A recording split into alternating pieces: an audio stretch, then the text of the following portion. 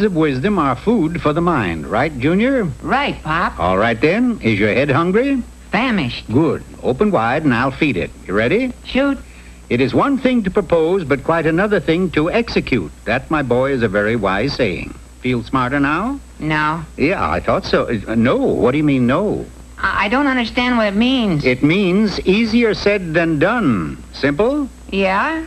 But I still don't get it. Well, then I shall tell you the story of the mice who belled the cat. That'll explain everything. For years, the mice had been living in constant fear of their archenemy, the cat. Never did they have a moment's rest, for the cat would ambush them, chase them, jump up and down on them, and toy with them every chance he got. Finally, the poor little mice could stand it no longer, and they called a meeting to see what could be done about their dreadful situation. Something's gotta be done. Look, I already got a gray hair. And I'm a nervous wreck. The whole trouble is that cat's too quiet. He's always pussyfooting around. We can never hear him coming until it's too late. Many plans were discussed and rejected. Then at last, a young mouse named Murphy got up and proposed. Oh, why don't we just hang a bell around the cat's neck? Then we could always hear him coming in time to make a getaway. Murphy's plan was very well received, and it was immediately put to a vote. All those in favor of Murphy's idea, say aye. Aye. Now, being that it's Murphy's idea, all those in favor of letting Murphy bell the cat, say aye. Aye. Aye, aye, aye. Nay, nay. But the ayes had it, and Murphy was elected. Good luck, Murphy. Anything you'd like to say before you go? Yes, I got a big mouth. Having no choice but to at least try, Murphy set out to find the cat, which, as he feared, was no trouble at all. What have we here? Would you believe me if I told you that I'm a beaver? What do you think?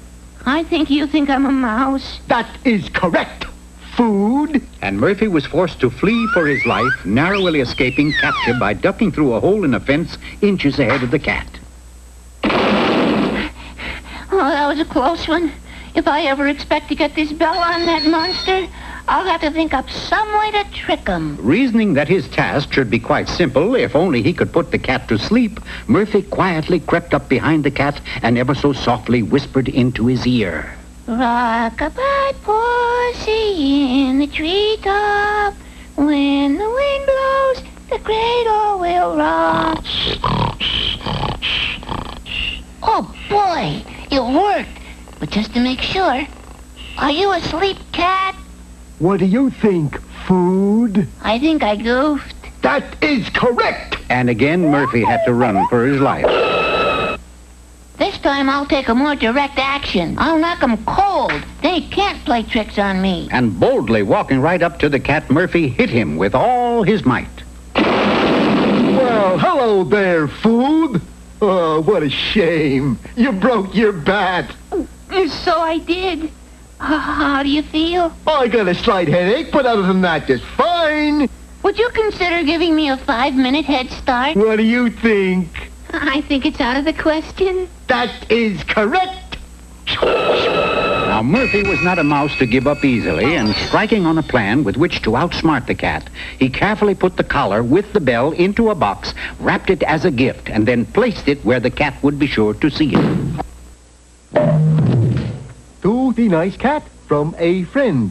Oh, boy, a collar with a little bell on it. Oh, just what I've always wanted. The cat quickly put it on and was overjoyed with his new gift. Ting-a-ling, ting-a-ling. It worked. Never again will he be able to sneak up without us hearing him. Ah, he's coming now. He won't fool me this time. He's coming from that direction, and he's getting closer and closer. Now I can get ready to run because he's right. Whoops. Ice cream.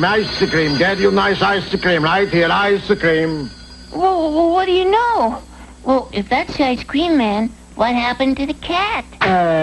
What do you think? I think this is the biggest boo-boo I've made yet. That is correct.